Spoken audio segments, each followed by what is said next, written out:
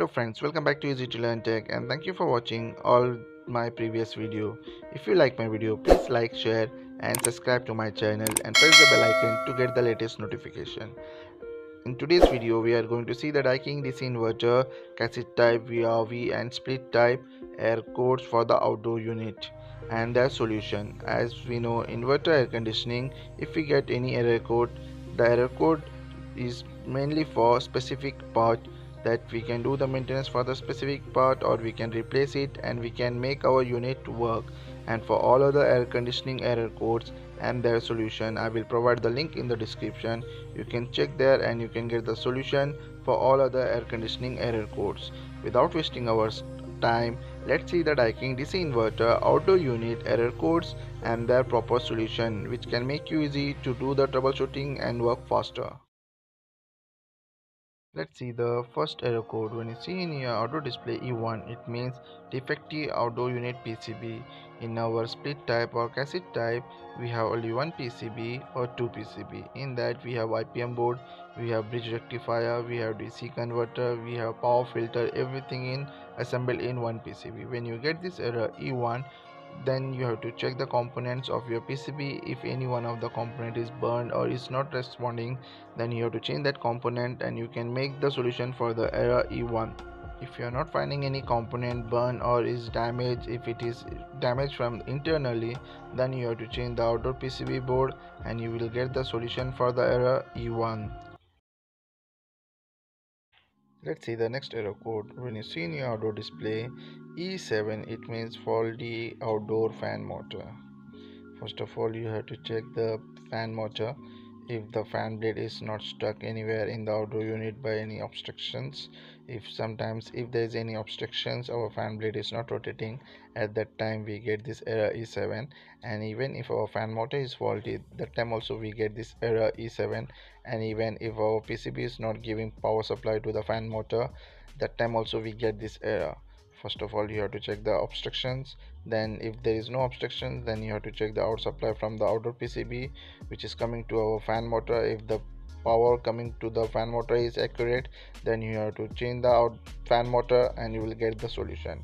If the fan motor is okay, then you have to change the outdoor PCB and your unit will be in working condition.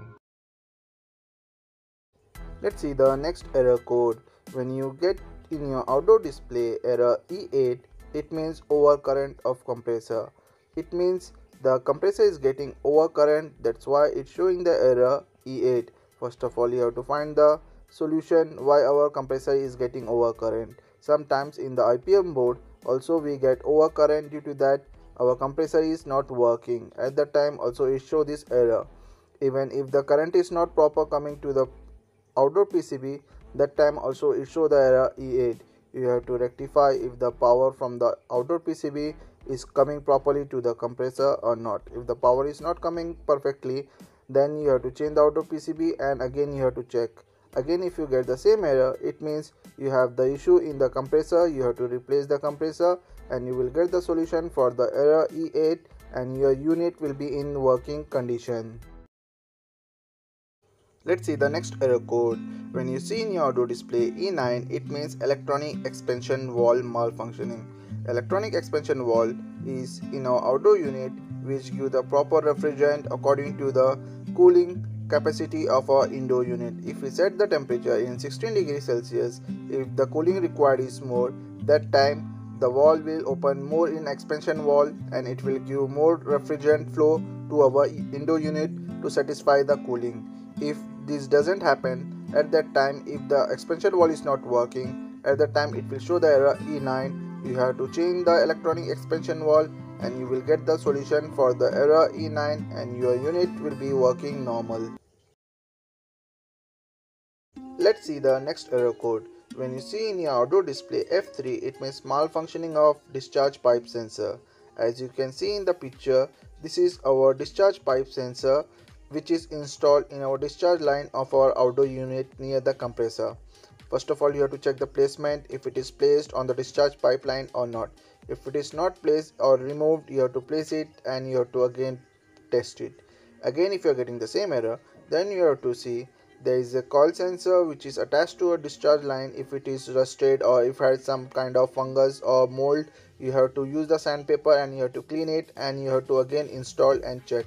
Again, if you are getting the same error, then you have to check the resistance. If the resistance is good, it means our sensor is good. Then you have to change the outdoor PCB, you will get the solution. And if the resistance is not good, change the sensor and you will get the solution. Let's see the next error code. When you see in your outdoor display H3, it means high pressure switch faulty. The high pressure switch is installed in our discharge line of our compressor. If the discharge line get high pressure, at that time our switch get sense and it show the error. Sometimes it get blast also due to the very much high pressure. To avoid this, during the charging of refrigerant, you have to careful, you have to charge according to the weight or according to the back pressure of our system. Then you will not get the error H3. Sometimes if the pipe is blocked or our capillary is blocked, that time when our refrigerant is not passing, at that time also it show the error H3 due to the high pressure of our refrigerant. You can avoid all these things and you can get the solution for the error H3. When you see in your outdoor display H4, it means low pressure switch faulty. Low pressure switch is installed in our section line of our outdoor unit to sense the pressure which is coming back from our indoor unit to the compressor. If it is too much low, at that time it shows the error H4. The causes for this is due to the lack of refrigerant. If the refrigerant is low, that time it will show the error. If there is a leakage, then also it show the error. Sometimes during the startup of our system, if we don't charge according to the weight or the back pressure of our system, at that time also it causes the error H4.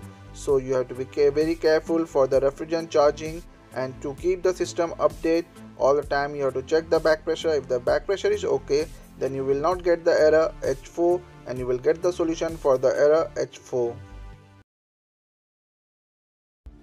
Let's see the next error code. When you see in your outdoor display H5, it means compressor motor overload thermostat faulty. This picture you can see, this is the thermostat which is installed just above the top of our compressor unit.